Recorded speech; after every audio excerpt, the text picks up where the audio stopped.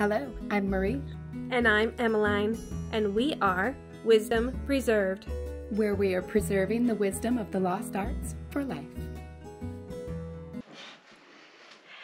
Today we are back to bath salts. Remember when we did water and earth a few weeks ago? We have water here to show. We've already used up all of the earth. Right. It's so fun though because of the multiple different layers. Yes. But we decided that instead of doing the diagonal layers like we did before, which we really liked, we wanted to play with it a little bit. So this time, Marie has a fun new technique that she's teaching us today. And instead of water and earth, we're doing wind and fire. Fire. And so this time our layers are going to kind of overlap. It's fun because it almost gives like a marbled look to it. It really does. And it'll be even more apparent when we do the larger bottles. But we wanted to do a couple sample ones. Exactly. So this one's going to be night sky. I think today I'm going to try to do a little bit more of the day sky. Right.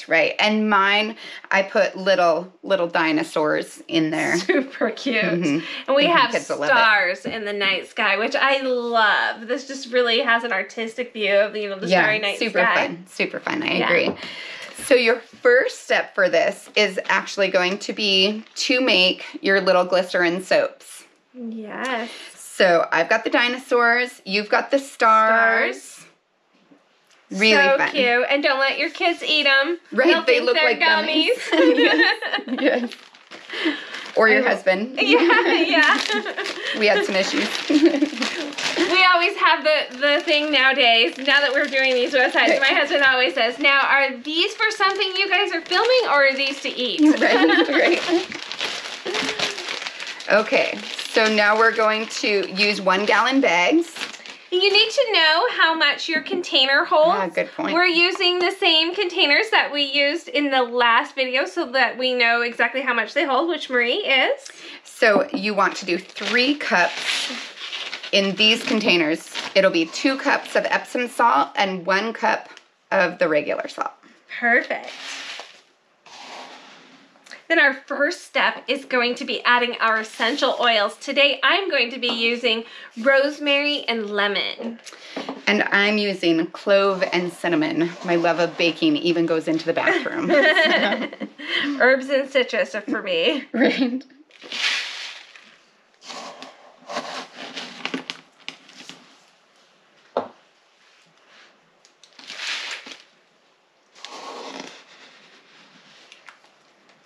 Okay. All right.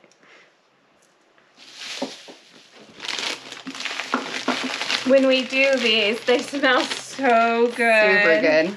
Honestly, it's one of my favorite projects to do. So now you want to mix around your essential oils. You need to add enough to get the desired level of scent that you prefer. I do somewhere around 12 drops each for this amount.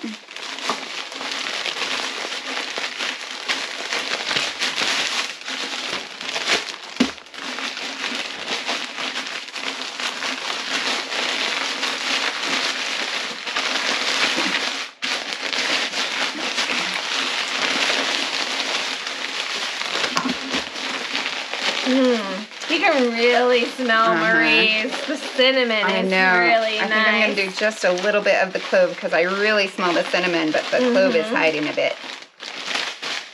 Let's see how mine smells. The rosemary just gives such a subtle herb smell. I love rosemary. Me too. And the lemon just kind of freshens it up. Yes. Okay, my scent is so good, though. If you want to have some white for yours, you're going to need to take it out right now. Let's move those out of the way. Side. So Marie, why don't you explain this technique a little bit of how we're going to be doing this, because this is a lot different than what we did with the water and earth. It's quite a bit different. So the big thing is it's almost like you're making a target. Okay. So you'll make the big outer ring and then you'll slowly work towards the center. And you want to have the layers kind of on top of each other a little bit, just so that you get little bites of those colors with it. You'll see more as we go along. I wish there was a better way to tell you without just showing you, but just watch the whole video before you do this. Right. Good recommendation. The first time she showed me, it took me one before I was like, oh, I get it. Right. Okay. Right. So now I don't need any white because I'm doing fire. So I'm going to start with yellow. I want this to look like clouds in the sky, kind of, you know. Okay. And then I want a really pale blue at the base of mine. So I'm just going to do 1 drop of blue. And this is some potent blue, my experience has shown. And if you feel like it's not quite the color that you want, just add some more. But remember, you can always add more. You can't take it out. Right. So start small. Oh, that's much lighter. I like that. I need more air out. And if you have air in your bag, it makes it harder to kind of mesh around, mush up. So just try to keep your air low. And I love how the colors really kind of get into the granules of the Epsom salts and turn some of them darker. Yeah, it's super pretty. Really pretty. Okay. I've got a nice Alright, so I'm just going to go with some of this light yellow first.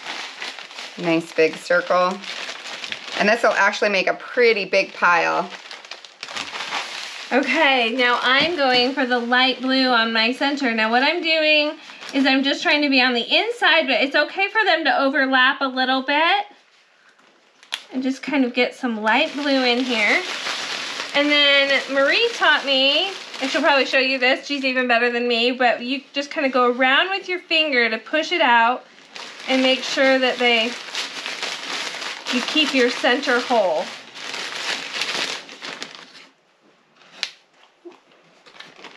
Yeah, you want to keep it pretty thick if you can. You don't want it to be too thin because you actually want to get a little bit of the other colors in it when you scoop it up to put it in the jar.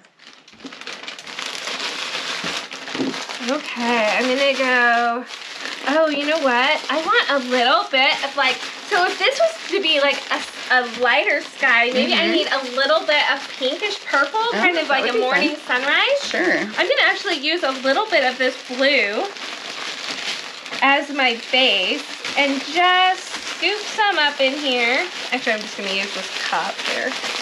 If not, you guys know I'll end up with a mess. This is me we're talking about. And let's see here if I can do just a little bit of red.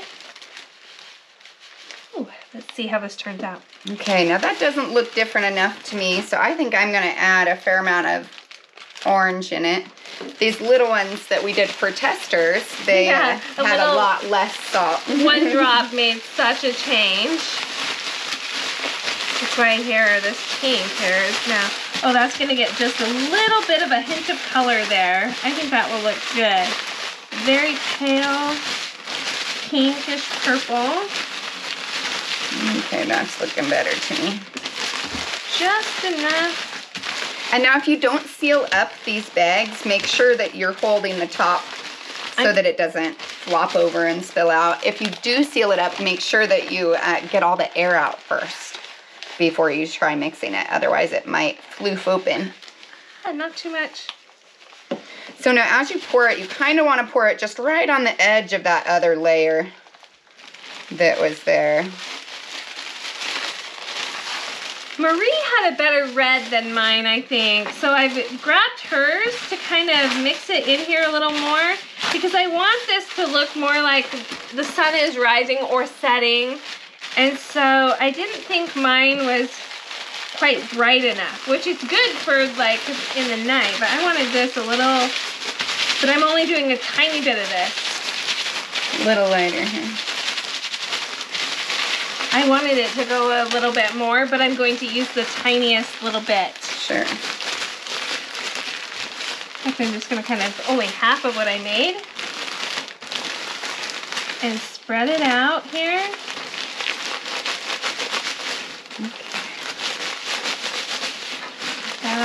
know, that'll be fun. That'll really stand out. Now I need to get some blues going. So now I'm going for my brighter orange. I think I needed my piles bigger, guys. Yeah, it's tempting to think that you're going to need a lot left over, but you really don't. I need to pile them up more in comparison to yours. Okay. Yeah, so you know really you're putting them just on the edge here and on the inside. Okay. We'll see if we can still make it work. Yeah, I think it'll work. I'll push the next one out a little more. Yep, just play with it some.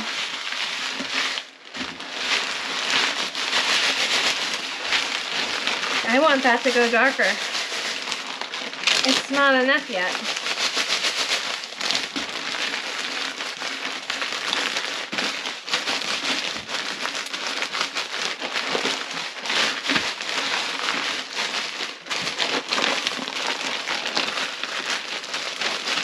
I love getting that red in with the orange.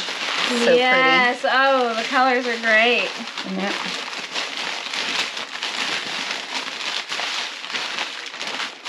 There we go. There's some good blue starting at good middle of the day blue sky.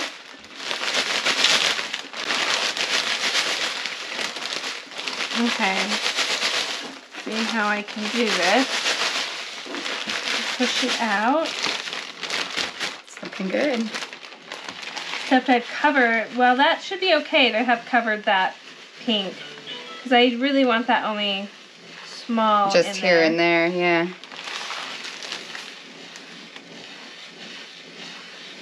And you really, when you look at it from the sides, you want to kind of look and be able to see each of your layers. I've lost that little blue because I didn't go wide enough like you did, but that's okay. I'm learning here along with you guys. Marie is the expert bath salt maker. I think it'll be just fine. That's the fabulous thing, is they're all going to look a little bit different. Every person who makes them, every time that you do them. But they smell good, they work fabulous, and they're going to look good no matter what. Oh, exactly. Yeah.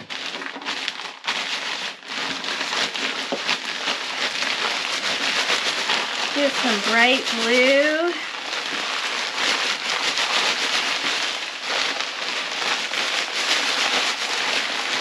Oh, yeah. Yeah, that looks great.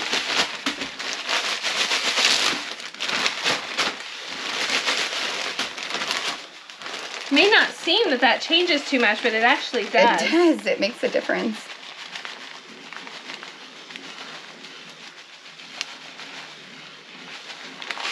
I like how it just kind of pushes it. I think I'm getting more of the trick of it. Yeah. How it pushed it out right there. Sure. Okay, let's see here. And then as you reach the end, you really want to go with some bold, dramatic colors. Yeah, that's what I was just thinking. I need to get it really, some purple, I'm going to add this back in here. You could go with my red. Well, and I did. This one, I had to add yours. Okay. So I'm going to add that in here because it's absorbed that color a lot more. It's going to create a striation. It won't necessarily absorb as much. And then I'm going to do some more blue. I'm going to go for your red, and I'm going to get some purple. And I did a little bit of your crimson there on this last one to get it brighter, or darker. Let's see what this does for me. We might have went too big and bold here, and it might be super awesome. I'm going to do just a little bit more of the crimson. There's so much of the yellow and orange in it. Oh, I have so much blue here. I need more red. I need red a lot more. Yeah, if you want to be bold, you gotta just go for it. You know what? I think we need the brighter red. I think so. And your fingers are probably gonna. You're probably gonna feel it. We're going way bold. I hit too much in there. Did you do a lot? Yeah, but that's okay. Yeah. Let's see what it looks like. Yeah. Who knows? It'll probably be awesome. Oh, I'm sure. Because there's no mistakes in crafting. That's it's right. It's just happy little accidents. Oh yeah, that's gonna look great. Okay, so that's looking good, but I think I want to add black because I just really want to go darker here. Yeah, almost like some ashes. Well, I've got a little bit of Emmeline's from when she did the night sky that was left over that I'm going to put at the very bottom, and that's going to be like my ashes.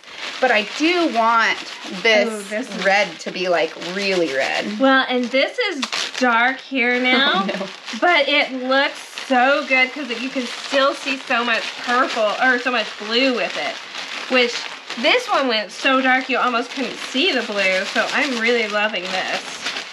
Okay, so this looks great. But this, I think, I'm actually going to reserve. Because if you look at it, it really does look like the embers. So I'm going to put that at the very bottom on top of my coals. Yes. And I'm going to stop here because that went a little bit too dark. But I think it's going to look awesome at the bottom. Well, I'm going to do one more. I'm going to actually just add black to that. No, that's looking really cool. And then that will be the last bit of my night sky. And you have like day to night. Yeah. It'll be very cool.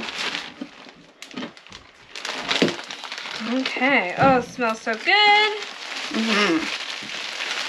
Okay, so now at this point, I'm going to take the reserved black, or nearly black, for my coals at the bottom. Oh, yes. Love it. Yeah, that'll be really cool. And then I'm going to pour in this red that I mixed with the black. And that'll be like my embers at the bottom of the fire. Oh, yeah. And I'm going to pour them a little unevenly. Ooh, that looks good. Okay. So if you can see that, that's kind of fun. And now this is when I'm going to start the actual technique that we tend to use with this. So if you're not planning on having some base colors like I have, you can just start with this step. Well, mine's going to end up looking like from the light up to the stratosphere, like think almost outer space up here. Right. No, super cool. And so then what you do is you take a 3x5 card and you just kind of try to get the lightest color first, that bottom color first. And I work my way around. Ooh. And you'll notice that you tend to grab a little bit of the other colors at the same time. And that's not a big deal because that's just going to throw more layers of coloring in. But initially, for me, I'm really trying to focus on going for that yellow. Well, you see how I didn't quite go as white as Marie did, and my white is hidden in here just a little bit. So that's another thing to watch as you're moving on and watching this whole video first. Go really big. It depends, you know, if your container's quite large. Right. And so then, now that I've gotten that outer ring, I'm going to go around it again. And this time I'm looking for like that light orange color that I've got underneath here.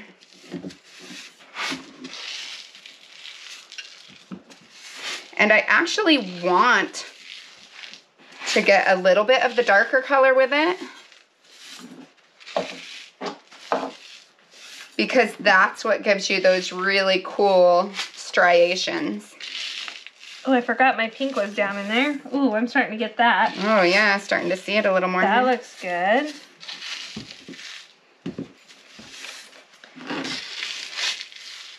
You're definitely a pro at this, Marie.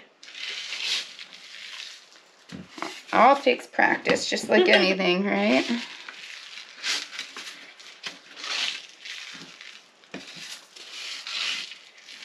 I'm definitely getting some layers Oh, it in looks there. so cool. And you know, I love my layers to mix anyway, so it's actually looking really good. I was afraid my pile hadn't mushed out as much as Marie's did. No, it looks fabulous. It's actually looking really good. I'm really happy about it. Yeah, I love what you've got going on there. And I'm definitely starting to get my pink in here, which is just showing that hint. I'm loving this. This is kind of neat.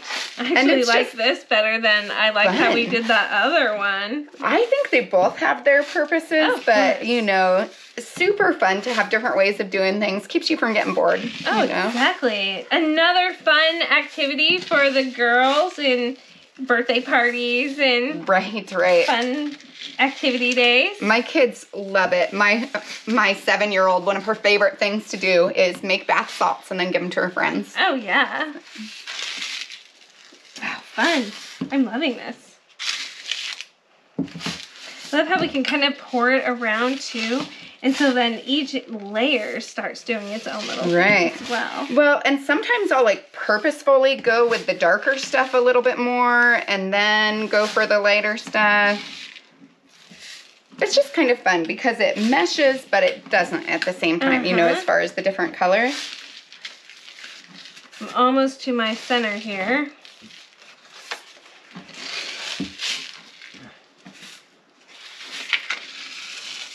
Oh, yes. Loving this.